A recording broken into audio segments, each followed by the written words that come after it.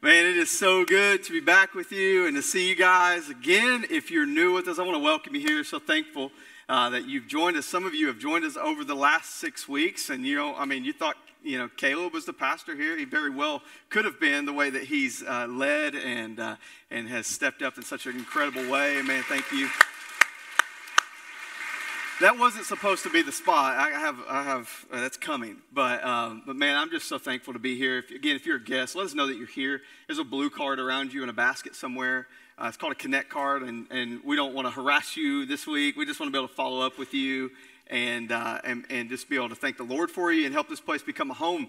And I'd love to be able to just touch base with you sometime this week. Okay, so if you grab that, fill that out, put it in the basket on the way out, or you can bring it to me directly on your way out the doors, and I'll be somewhere in the lobby or out front. Would love to just be able to, again, say hi to you before you get out of here, okay? Sound good?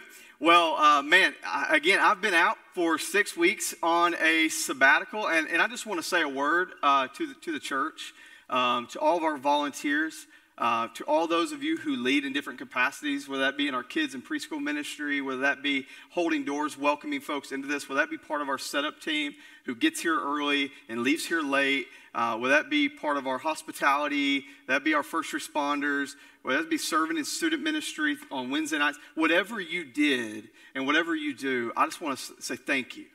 Thank you so much for the way that you've led, for the way that you've served, for the way that you've continued to give faithfully, the way that you continue to love our family during this time away. It has been felt, and I just want to say thank you, thank you, thank you. So can we just thank all the volunteers in our church, man? Thank you guys.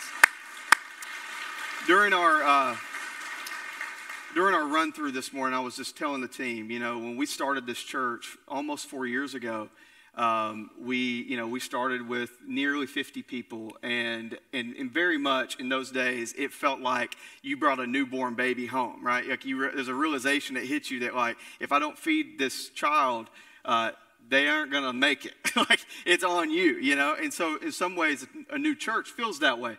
But man, this thing is not about Matt. This is bigger than Matt, and praise God that it is, that this church will go on well past Matt. And so, man, I'm just so thankful for all of you, and I can't tell you I love you enough. So thank you, thank you, thank you. I also want to say something publicly.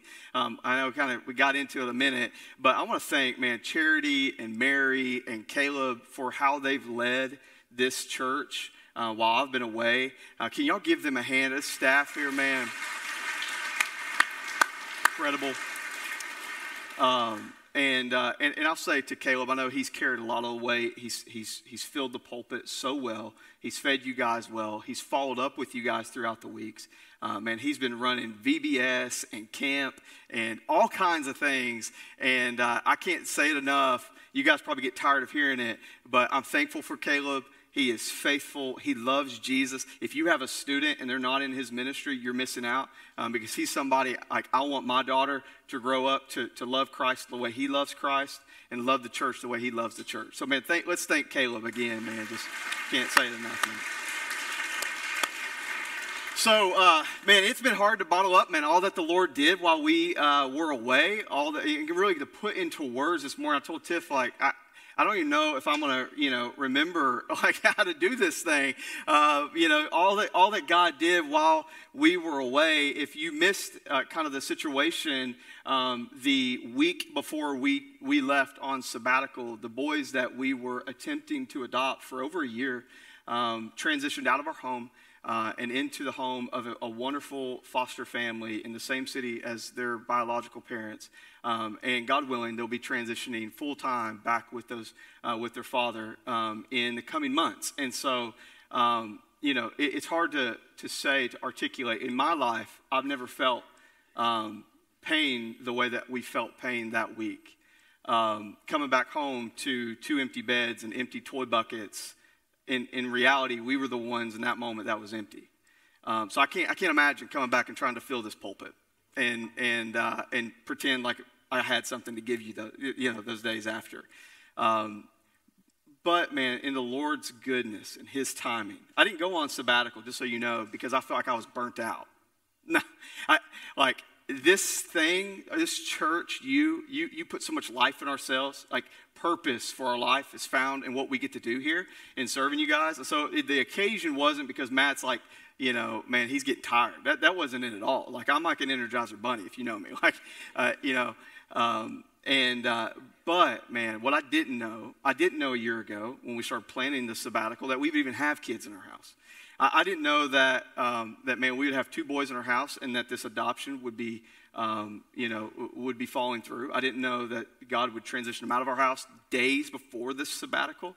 But praise be to God, He knew, right? He knew, and so this sabbatical met us in a time when we needed it more than we knew we did, and so man, for that, I'm so thankful to God. It was a gift from Him for our family, and it was a gift from you. It truly was. So many of you reached out, man. You loved our family. You watched our crazy dog. Some of y'all did that. Some of y'all were like sending us like lunch money and date money, just like loving on us, praying for us, creating space for us, man. And it was awesome. We're so thankful. So we've had time to heal, time to rest. It's not ever like, I don't think we're there yet. Like, there's moments where it still hits us, right? But more time, more pavement between the events. God's going to do a healing work in our lives. We're confident in that, man. So we've healed. We've been able to rest. We've been able to focus on Him, focus on each other, build some incredible memories together, really reset for the season ahead. And honestly, this is the key word I want you to hear this morning, to revive, to be revived. And I kind of hit the ground running after my sabbatical. I had 5 weeks where we were resting and all that, and then I had already been scheduled scheduled and planning, and they had already ran promotional stuff for a camp, to do a camp in Cedarville, Ohio, at Cedarville University with 900 students for a week. And so last week I got to Cedarville, and I've preached. This will be my 9th message of this week, man, we saw God do some incredible things. But man, we hit the ground running, and we were. I did a camp under the banner Revival Generation. That was the theme, Revival Generation. And so for months and months and months, 6 months at least, I've been praying for students to be revived.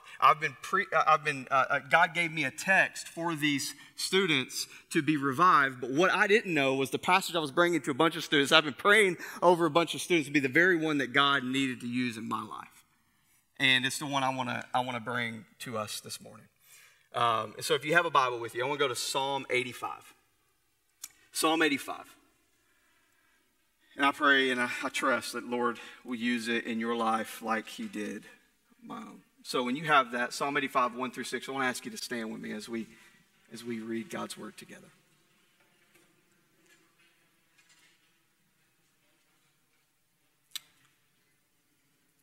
It says this, just 6 verses. It says, Lord, you were favorable to your land. You restored the fortunes of Jacob. You forgave the iniquity of your people. You covered all their sin. You withdrew all your wrath. You turned from your hot anger. Restore us again, O God of our salvation, and put away your indignation toward us. Will you be angry with us forever? Will you prolong your anger to all generations? And here's the key text. Will you not revive us again, that your people may rejoice in you? This is the word of the Lord. Thanks be to God. Grab a seat. The passage that I just read to you is actually not about, although the Lord used it in this way, it's actually not about God raising the spirits of the brokenhearted. Again, although it certainly does that. It's not primarily even about how God brings comfort in the middle of chaos in our lives. Although, I'll tell you, God's been faithful to do just that with this passage in my family and in my life. This passage is a prayer. That's what it is. It's a cry from God's people. It's a prayer lifted to God to do what we believe only God can do, to revive and restore. To revive and restore.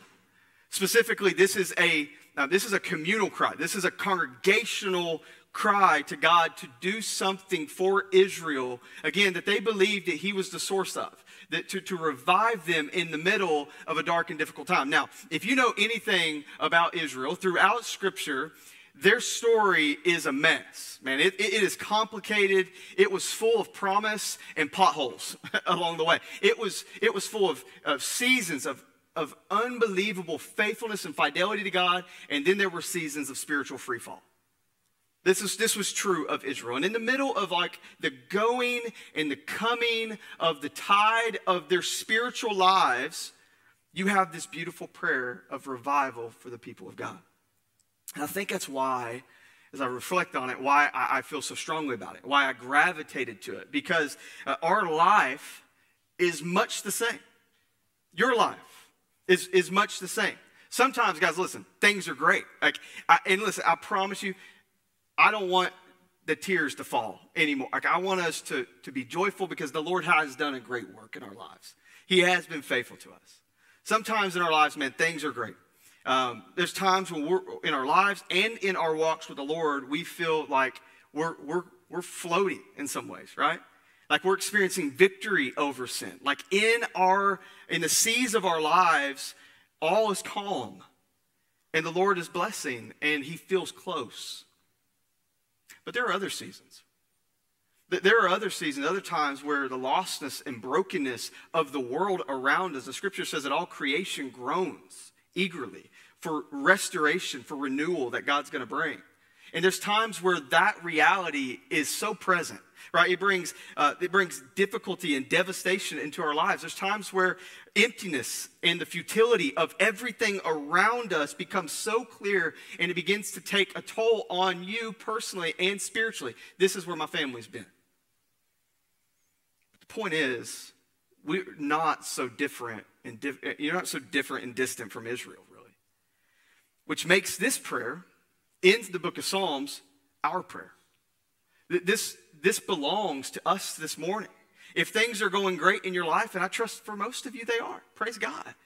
If they're going great in your lives and you're in a season of blessing and triumph, then the prayer for you is not to be shelved. The prayer is, God, give me more. Like, pour out more of yourself for me, to revive whatever He must in you so that you're taken deeper, that you have more dependency on the Lord, that He would give you more and more faithfulness in your walk with Him. And listen to me, who can't use a little bit of that this morning? Like that prayer of revival for God to give you more love for Jesus than for whatever's competing this morning. That prayer of revival to trust in Jesus more in the face of certain circumstances that are coming. Some of you don't even see it yet. Revival in our hope in Jesus. Man, we look out at the news. We watch the things that are unfolding in our country, and we can lose hope as parents, seeing our kids walk into school systems and say, are they safe? Is this right? Did I mess up? Man, revival that we would hope in Christ, that He holds them. They're His. He loves them more than you could ever. He knew them. He authored them. He sustains them. So revive our hope, revive our love, revive our trust in you. So the application of the psalm is a great prayer for revival personally, but contextually, which I want to come back to. What does the word mean? Well, contextually, it's a prayer for revival nationally. It's what it is. Israel crying out to God to do a work in the people of God, to revive the nation that needs revival. And again, the events of last night make this passage unbelievably timely. I'm upstairs in my bonus room, like praying over this morning, and I'm watching what's happened. And I'm like, Lord, revive us again, oh God. Do something that only you can. Our world today is broken, fractured, and divided. Broken, fractured, divided, and confused. Man, it's confused about identity. It's confused about sexuality. It's confused about gender. It's confused about the value of life. It's confused about what is marriage. We're confused about where true joy and purpose and hope are found. It's confused. Man, this became so apparent to us on our trip. We went out west on a little camping trip. Me and Tiffany, flew into Glacier, like outside of Glacier National Park. We rented a camper van. I should have put the picture up online, up on the screen. We rented a camper van, and we stayed in that thing for 7 nights, and we're still married, believe it or not. It's amazing. God revived us, I'm telling you. And we made our way. We camped through the national parks, the north. We drove all the way. I drove all the way through Montana. There's no we in it, it's me. All the way through Montana. Like I told Tiff, you're driving everywhere. They're going to think you're a chauffeur around here from now on. You have like 900 miles in the hole. Anyway, so we got to Yellowstone. We get to Yellowstone. We camped around. We got to go see Old Faithful. And I remember when we got there. If anybody been to Yellowstone, seen Old Faithful? Okay. It's awesome.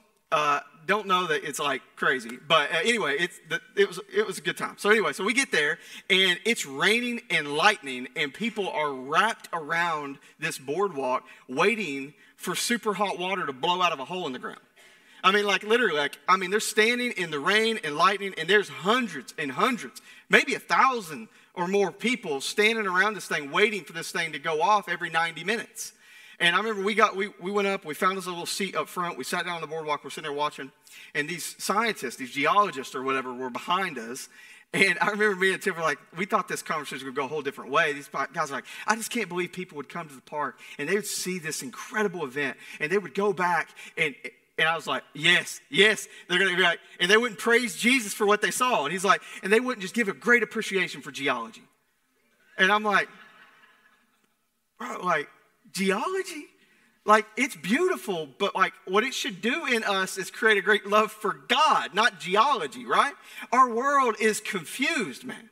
Our world's so confused. That's just a perfect illustration about how broken, twisted, just in left field we are right now. Listen, we used to sit on a foundation of Christian principles, but today that is eroded onto shifting sand. That's where we sit today. We need revival because if something doesn't change, our churches are going to continue to wither in effectiveness. Our society is going to continue to spiral into more and more perverse theology and ideology.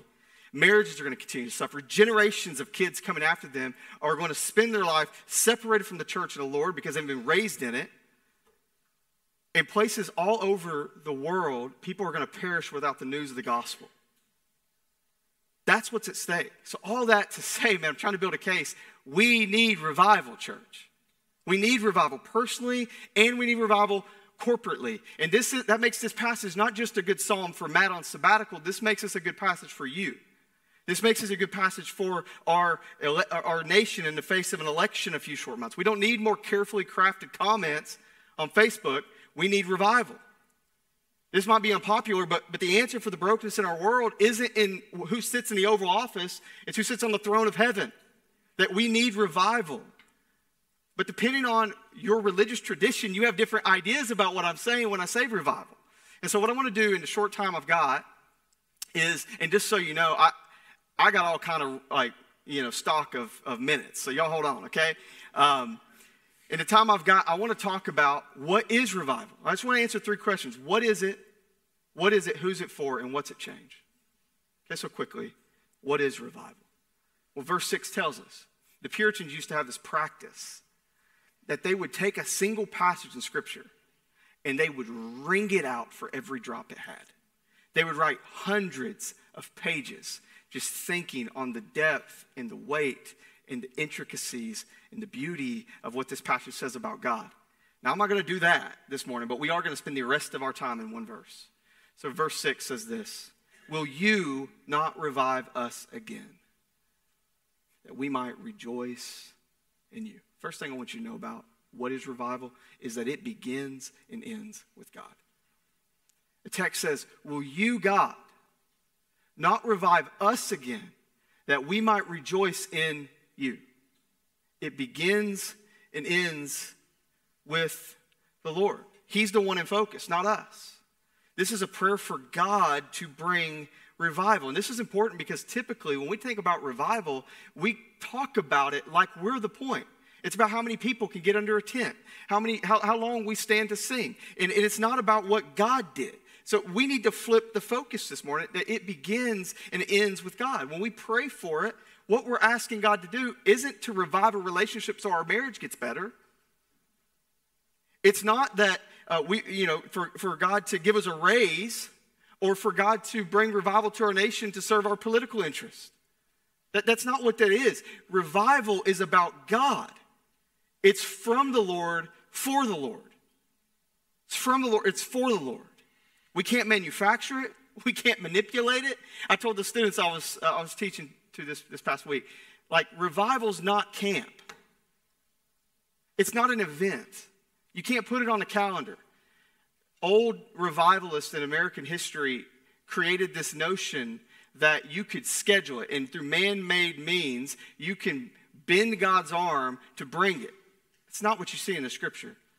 Will you not revive? It's a prayer. It's begging God to bring what only he can. Will you not revive us again, O Lord? Revival is not night 2 of camp when all the middle school girls come up crying to the front of the stage. That's not revival. And revival is not night 4 of camp when all the high school relationships break up. Like, that's not revival. Revival's not VBS. Revival's not camp whatever. Revival is where the people of God, it's a gift of God, where the people of God receive from God what was missing with God. I want to say that one more time. Revival is a gift from God where the people of God receive from God what was missing with God. That's what revival is. It's where God gives us something that's missing. Passion for the things of God. That's maybe where some of you are right now. Lacking zeal for God. Lacking a love for his word. It's where God gives you a hatred for sin in your life and renews an energy and an excitement about what he's doing in your life. And specifically about the gospel going to people who've not heard it. So that's what it is. It is receiving from God what was missing with God. I love how John Piper put it. He said, revival's when many Christians are lifted out of spiritual indifference and worldliness into a conviction of sin, into more desire for the things of God and his word, a boldness in our witness, a purity in our life, lots of conversations and conversions about Jesus, joyful worship, renewed commitment to missions. And I love this last piece. Don't miss this. Revival is where you walk away and you know that God was with us, that God moved here. Oh, come on, man. Does anybody in here want a little bit of that? Like that, man, you left here, or you left your time with the Lord, and you said, Matt didn't preach a good sermon. God showed up, right? Like it wasn't the songs we sang. It wasn't the message that was preached. It was that God met with us and did something in our midst. Like, that's what I want. I want more passion for this next season of ministry. Like, I want more zeal. I want more excitement about what God is doing. I want more boldness in my life. I want to hate sin more. I want my marriage to flourish. I want my kids to love Jesus. I want to see more and more people in this church and in this community coming to know Christ, being baptized in obedience to the word, and going into the schools, going into the neighborhoods, telling everybody that's moving into this city from all over the world, right, that Christ is Lord. And that's what I want. That's what I want to see, man. In summary, let me say this. Revival, this sermon's not over. Revival is where we get an upward focus on Jesus, an inward brokenness over sin, and a renewed passion for the Lord, and an outward concern for what God's doing among the nations. So it's upward, inward, and outward. That's what revival is. But who's it for? Who's it for? Well, the text says, will you, O God, not revive us? Again, so who's it for? Us. It's for God's people. Revival movements seem to, throughout history, have confused this notion. That really, when you think about revivals, it was about people coming down front. It's about people charging the altar, at the end of the 6th verse of Come As You Are, right? Like that's kind of what we think about revival. It's about lost people coming to know Jesus. And it certainly is the effect of true revival, that great awakening happens, but that's not ultimately what revival's about. Revival's about shaking up God's people. That's what it's ultimately about. This past week, I had a guy, one of the leaders of one of these churches that was there. He came up to me and he said, well, He didn't come up to me. I saw him in the hallway, and he wouldn't make eye contact with me. And it was after I had shared a little bit of this, and he said, I made a statement. I can't remember exactly how I said it, but I told them, I said, if you're here tonight and you don't know the Lord, I'm not talking to you right now. I'll get to you, but I'm not talking to you right now. And he said, for 30 minutes, you cut out, or 15 minutes, you cut out half the group of my kids. And I said, well, how many kids did you have? He said, 3. And I was like, oh, okay. And so he wouldn't look at me in the eyes. And I said, man, are you okay? And he was like, I just disagree with what you said. He said, I think revival, I'm all about evangelism. He said, I'm all about evangelism. Like I think you just preach to lost people and overlook, if the church hears it, great. I'm like, well, that's not what the scripture says. Scripture says, feed my sheep. Feed my sheep. I said, bro, let me just say this to you. For one, camp's a long time, so I'm getting to your kids. I said, but revival is not for, you can't revive the dead. I said, what lost people need isn't revival. They need repentance. They need redemption. They need a relationship with Jesus. That's what they need. And what I'm hoping is that the other half of your students who are here and are apathetic to Christ will come to know Jesus and will tell your kids in a way that you can't that Jesus is worth following. Like that's what we need. That's who this is for. Revival's for the church to wake up. It doesn't mean that non-believers aren't beneficiaries of revival. In fact, the natural reflex of God's people who love Christ and come alive to the things of the word of the Lord and his word is to tell somebody about it, right? Look at Acts 2. And they devoted themselves to the apostles' teaching and to fellowship, to the breaking of bread and prayers, and awe came upon every soul. Many wonders and signs were being done through the apostles, and all who were believed were together and had all things in common, and they were selling their possessions and belongings and distributing the proceeds as any had need. And day by day they attended the temple together, breaking bread in their homes. They received their food with glad and generous hearts, praising God and having favor with all people. And what happened? And the Lord added to their number day by day those who were being saved. So the result of this excitement and focus on Jesus is evangelism. It is repentance. It is that people would come to know Jesus. It is awakening. But ultimately, what we're talking about is for shaking up those of God's people who are weary and weak this morning. I'm talking to one of you here. It's for all who were once on fire. And now, if you're honest, you've dwindled to a flicker. It's for those who were once devouring their Bible, but now can't find it. It's for those who were once so close to the heart of God, but now feel closer, honestly, to the world around you. It's for those who are quick to confession, but now you are covered in compromise. Revival's for you. Let me say this to you. Look at me. Revival's for me. Won't you revive us again, O Lord? I resonate with the prayer of Paul in Ephesians when I think about revival.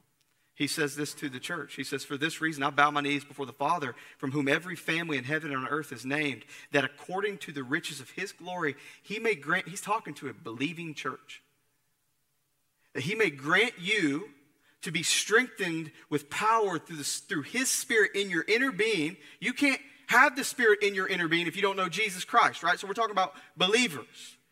He said that he may grant you to be strengthened with power through his Spirit in your inner being, so that Christ may dwell in your hearts through faith, that you, being rooted and grounded in love, may have the strength to comprehend with all the saints what is the breadth and length and height and depth, and to know the love of Christ that surpasses knowledge, that you may be, here it is, filled with the fullness of God.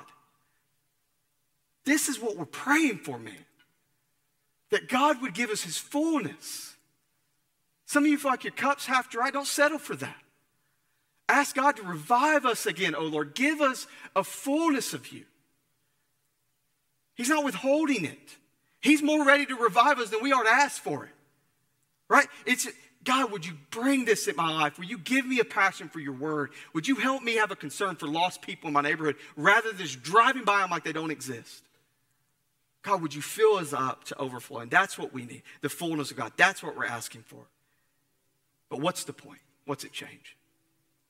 It's my last point. What's it change? Will you not revive us again that your people may rejoice in you. Did you see it? That your people may, what's the effect? What's the why behind revival? Again, it's not our political or personal interest. It's that our joy will be found in Christ. That's what it is. So what's it change? It changes everything about your life. When God revives us, he shakes us up to see that the thing we've been placing our joy in is empty and dead. And that our joy would be rightly placed in the Lord. That it be found in God. That he would be the thing that we wake up thinking about and we go to sleep on our mind. That he would be the thing that we're most passionate about. Listen to me. That he would be your supreme dream. That he would be your supreme desire. That he would be the thing that you sacrifice for. Lord knows we sacrifice for all kinds of things that we love. You want to know what people will do? Whatever they want to do. People will do what they want to do in life. I've found that. They'll come to your church if it's 30 minutes away if they want to be there. People will stay in bed if that's what they want to do. People will line up around a hole in the ground every 90 minutes to watch water spit out of a hole. I'm serious. They'll do it like clockwork. Why? Because they want to. Revival is God change my want to. It's God give me a love for you. Set my joy on you. Set it there.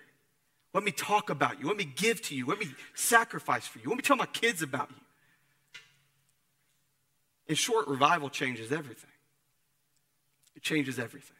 So maybe you're here this morning, you're hearing this message. You're reading this prayer from this psalm.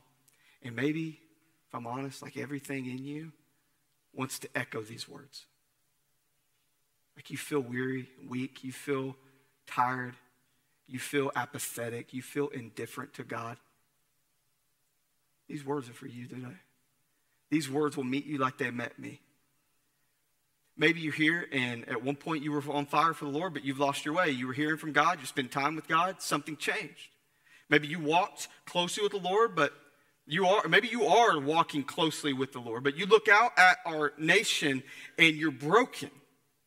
And you want to cry these words out for God to send revival. This isn't for one of us. Listen to me. This is for all of us. So won't you revive us again, oh Lord? I want to ask Michael to come, and I want to close with a story. I was doing some reading during this sabbatical, and the Lord brought me to a story of a guy I had never heard about named Evan Roberts. And the story is, this guy was 11 years old when he was pulled out of school. He was born in Wales, which is on the northwestern side of Great Britain. And he was this Welsh kid. He's a coal miner's son. And he went to school,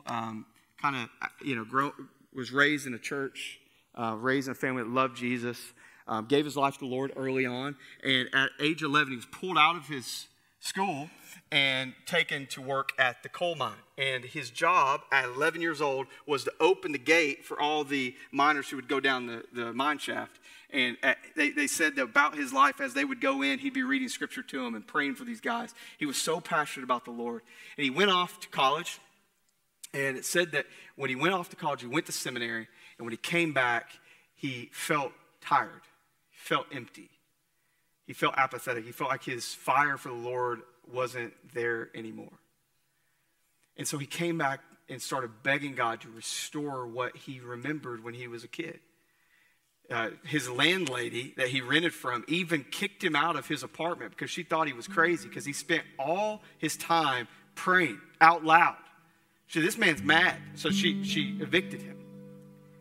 Well, the kid started this prayer group and started begging, calling out for God to not only revive him, but revive his nation, to revive Wales. And it says that today, during this time, it led to, this thing grew, this prayer movement grew. God brought revival to Wales. It's called the Welsh Revivals. It was very famous. Over 100,000 people came to know Christ. They said in 10 years after this revival, 80% of them were still plugged into church. They said today, if you go to Wales and you go to a soccer match and you're in there, they'll all start singing uniformly, many times out loud, hymns to God.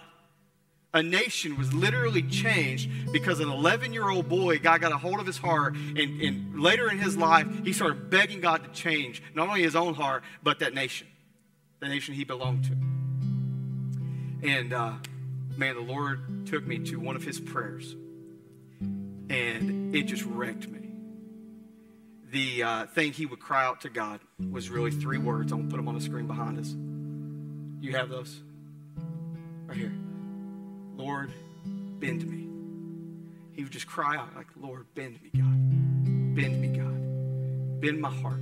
Bend my affections. Bend my desires to fit yours, God. However you want to use me to serve your glory among the nations, however you want to use me to make Christ known in Wales, bend me, God. If it means that my dreams got to bend me, God. If it means that my family's got to bend me, God. If it means that my budget's got to bend me, God. If it means that you wanted to do something, this has been my prayer, God, you met me with this. You think about everything that our families walked through. God did this. He brought this to me. He said, Matt, this is how I wanted to bend you. I wanted to bend you and maybe even break you so that I could do something so much greater than you could ever imagine. I'm doing more. So I started praying, Lord, would you bend me? Would you keep bending me? If this means that my family has to be hurt, that 2 boys were loved and they were brought back to their dad, and you raised them in church, and they come to know you, and they become missionaries that go to the ends of the earth, then God bend me, right? For you, like, what does God want to do in your life? What if we started as a church praying this prayer? Lord, bend me. And if it breaks me, but you get glory and you bring revival, then do it. Bend me, God. Bend me. Let me pray for you. Father, I love you. God, I ask that you would bend us, God. And Lord, I also ask if there's someone in this room tonight, God, or this morning, Father, that doesn't know you, or they can never pray that prayer in a way of revival, Father, I pray that what bends in their lives is that their knees bend before you to your lordship in faith of Christ. God, that you would save them. But God, ultimately, this psalm is a prayer, God. And we cry out, we ask, God, you would revive us. Father, in the summer, it's so easy for us to hit coast and to get complacent in our relationship with you and to grow apathetic and honestly to limp into the fall in this captive time that you have us, Lord. But God, would you revive that, Father? Would you dump lighter fluid on our souls today? Would you let us run into the fall, run back into our schools? Some of these kids are going to step back into new schools, new campuses, new homerooms.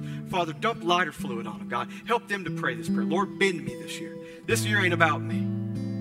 Bend me, God, that your name in Christ would be made known. There's some marriages that have been self-serving in this room. God, I pray that the prayer of that marriage would be, bend us, God. Bend us to make your name great. Bend us to see how we can serve you. Bend us to see how our lives need to change, how our finances need to change, how we can start serving this community for the things of God. Not about building LifePoint, about building your kingdom, God, about making Jesus known. Lord, would you bend us, God? We love you.